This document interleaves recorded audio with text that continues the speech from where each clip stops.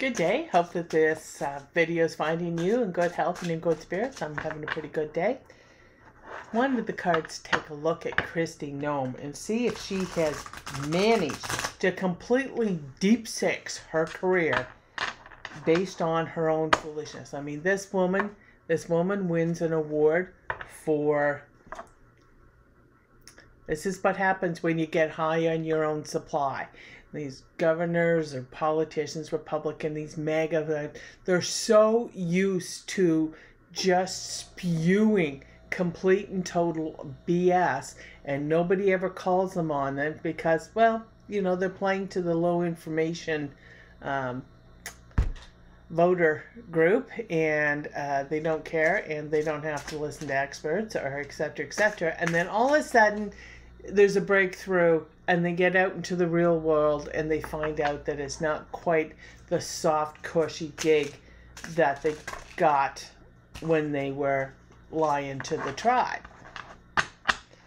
What's happened with Kristi Noem, who was probably a credible choice for VP for Donald Trump and very high on kind of everybody's ranking list. Well, she blew it over the last 2 weeks. She's published an autobiography, no doubt to burnish her credentials as what a tough chick this is. And so she relates the story about how she, in a tough decision, how she can make the unpopular decisions, recounts how she shot a 14-month-old puppy because she hadn't bothered to train it on how to hunt. Because apparently in South Dakota, they don't have dog trainers, so they've never heard of them, so whatever. They also don't have any veterinarians in South Dakota. This is obvious because she also, on the same day, shot a billy goat who was, you know, cantankerous, that's billy goats, and stunk. Again, that's billy goats. Anybody who's spent any time around goats knows that intact male goats stink to high heavens. That's how they attract the lady goats. So if you have a male goat and you don't want to deal with the stench of them, and they can be ripe, then you have them fixed. You have them castrated. And a vet comes out. Vets come out to farms all the time and perform these services. So why this? She's such a rancher and a hunter and all this sort of stuff, and she doesn't know the basics? Again, high in your own supply. She is used to being able to flub this persona off on the MAGA right, and everybody believes that, you know, she's just a good old farm girl. Hello. She apparently doesn't know the basics. So, I think she has managed to deep six her political career, like really. Trump's not going to take her because he's not going to hang on to that kind of baggage. And she's term limited as governor, so she can't rerun for that. So, you know, is her goose cooked? What's she doing here? She's up for, or she's out of office in 26. So, just going to do a Celtic cross on here so we can get some idea of what the next steps for Kristi Noem is, because it ain't Vice President of the United States, it is not Governor of South Dakota, and it's probably not politics, period. Okay, where liaison, the Lifeline Tarot, Color Outside the Lines edition, and this is by Thomas of Hermit's Mirror. Really nice deck. One of these ones, again, that I backed on Kickstarter, and I will be doing a review of it at a later point in time. Okay.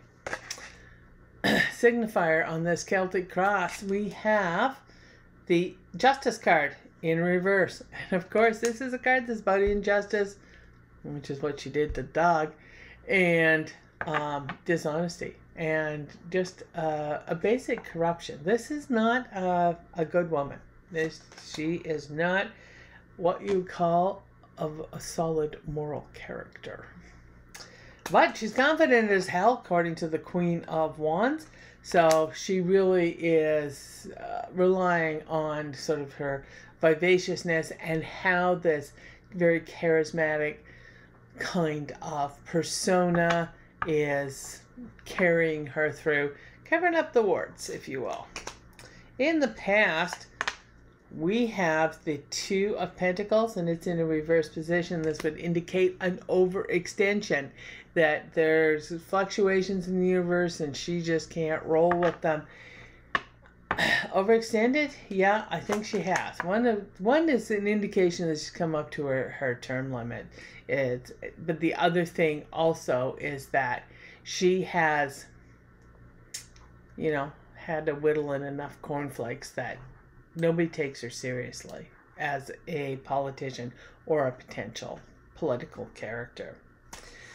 But according to the future position, she's going to come out victorious. We have the Six of Wands. So this is going to be, a card that's about success and winning and recognition and having all kinds of confidence. Well, she really does have a lot of confidence, not particularly well earned.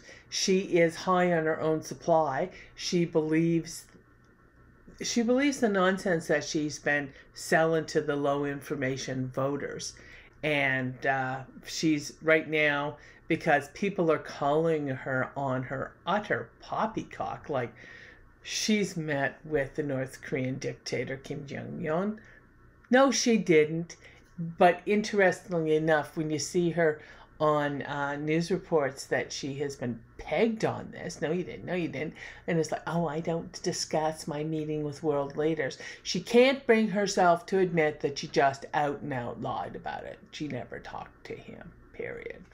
In the sky of the reading, the overarching energy, kind of the goals, the things where things are going. Oh, we have the Nine of Swords, and it's about nightmares and anguish and upset and despair and being worried. So things aren't exactly cooking with gas for Kristi Noem. And the foundation of the reading, what's holding it up, the kind of energy that supports it or where it's based in. And we have, this is no surprise, the King of Wands in reverse. This is Mr. Act Now and Think Later. He's impulsive and reckless and very arrogant.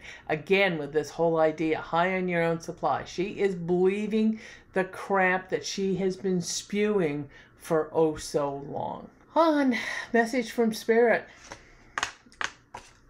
Nine of Pentacles in a reverse position. Nine of Pentacles, when it is reversed, is talking about materialism and is really about envying the wealth of others. This is not something you have on your own, which it would be if it was in its upright position, but when it's reversed, it's your envy that you have. You're jealous of other people's good fortune and good luck. Kind of overlooked or overworked or overextended also comes into it. And it can be something that really makes you question your self-worth. Once again, if you have established your sense of identity on some of these material outside things, then when they're taken away from you, it can be very hard to maintain a sense of self-worth. In the environment, we have the Six of Swords, and this is a card that's about transition and moving on to, calmer waters and healing. So she does have a future here, and then she's going to be leaving the political scene, I think, and heading out to some other area where she will be successful. In the hopes and fears, we have the Four of Pentacles in a reverse position. And this is a card that's often, it's the Miser's card reversed, so it's about letting go or learning to let go. But it can be also about overspending or just kind of throwing away your resources without making them productive. I think she's burnt a lot of political bridges. That's what I think this is about. That's what she is throwing away here, is the political cachet that she had, and she has destroyed it. She's overspent that account. And final outcome, we have the King of Swords is in a reverse position. King of Swords, when he's reversed, we're talking about cruelty, which she is, she's clearly a cruel person, an abuse of power. This is going to continue to haunt her. I think her abuse of power, I mean, is it 20% of the state she can't go to because most of the Native American tribes have refused to allow her on tribal lands? Yeah, she's very, and certainly her performance of hosting a super spreader event during the COVID pandemic, which of course fanned out all through the United States, probably didn't do anything to ingratiate herself with the normals.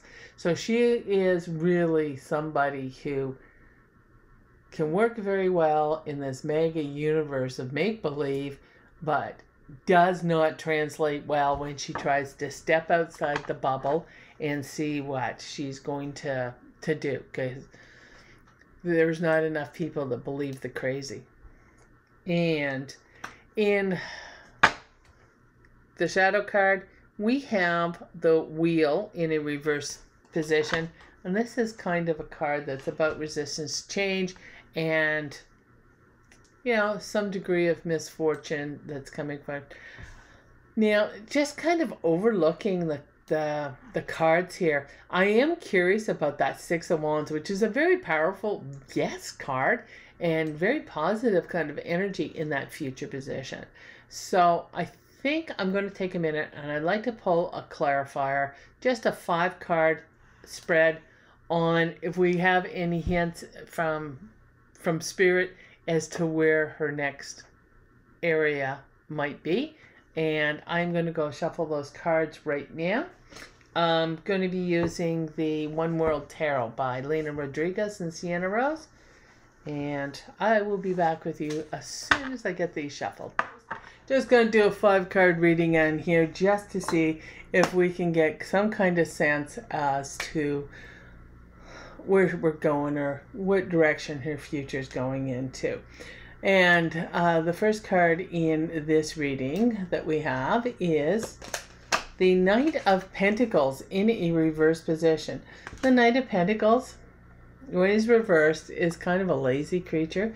Knight of Pentacles is the slowest moving of the knights, so when he's reversed, it goes from just, you know, careful plodding along to actual too lazy to do something and a little bit bored. So she is not really somebody who is going to grab onto a new idea. She's going to try and build on what she has already accomplished, or her reputation that she has, which unfortunately with these latest gaffes is really taken a beating. And we see this in the Queen of Wands in a reverse position, which is a kind of a crossing card, if you will, in this 5-card layout. And the Queen of Wands, when she is reversed, unlike she was upright in the first reading, this is about lacking self-confidence. This whole debacle that she has gone through of late, where she's just been called out for what she is, which is a complete, you know, fabulist, is really hurting her, and she has been taken by surprise. I mean, here you have, like I said, you get another one of these Republican politicians, high on her own supply. She is so used to just being uncritically examined by, you know, her low information voter base, and then all of a sudden, you know, they break out of the information silo and get into the real world, and all of a sudden the liberal media and the mainstream media is all picking on them, and here we go. And this is what it is. She is really taking this hard.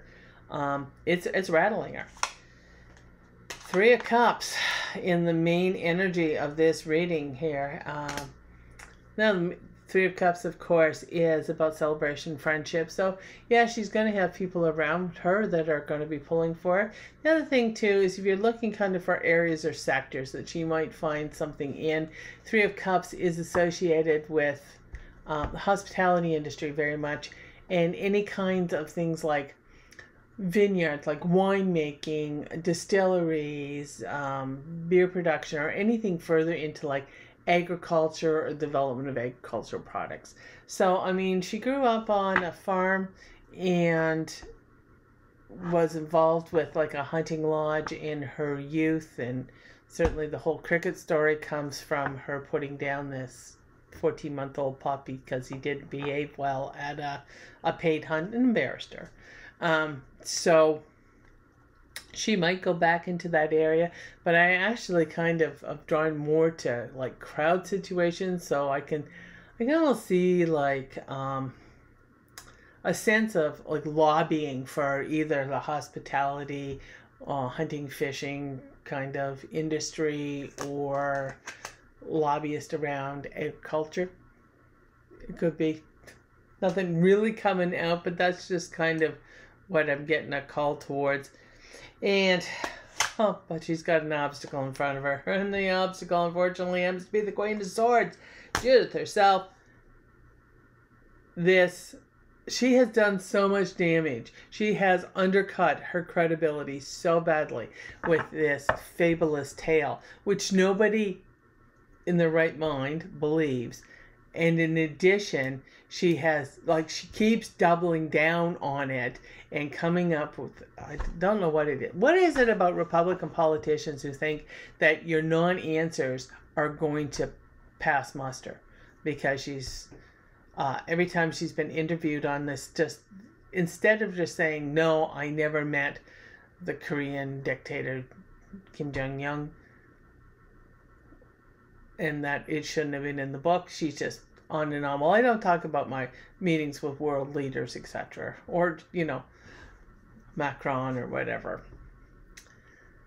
Just you need to come clean and quit trying to pretend, and quit trying to pretend like you're taking the high moral ground. You got caught in a barefaced lie. Just own it. But she won't, and that is going to continue to erode her credibility. But it's going to work out all right overall, because we have the Wheel of Fortune. This time it's in an upright position. Really interesting that the final card on the clarifier is the same as the final card on the main reading. And this is about, it's a turning point, but it's associated with good fortune and, kind of moving towards her destiny. So I think she's going to do all right. I don't know what it's going to be in, but I don't think she's got any room really in public legislative leadership kind of things. This is just, I don't think it's in the cards right now. Of course, that could change. She's in office until 26. So that is my reading for today, and I will talk to you later. Bye-bye for now.